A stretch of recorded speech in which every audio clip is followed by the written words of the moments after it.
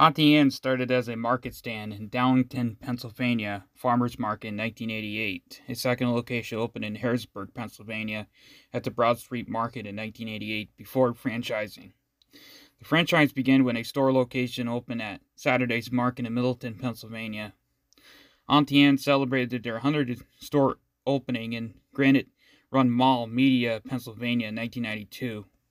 In 1995, the first train station location opened at Penn Station in New York City. This year also brought the opening of the first international Auntie Anne store in Jakarta, Indonesia. In October of 2006, it was announced that Auntie Anne's corporate headquarters would be relocated from the town of Gap, Pennsylvania to downtown Lancaster. Auntie Anne's was founded by Ann F. Beller and her husband Jonas in 1988. They serve pretzels, dips, and beverages.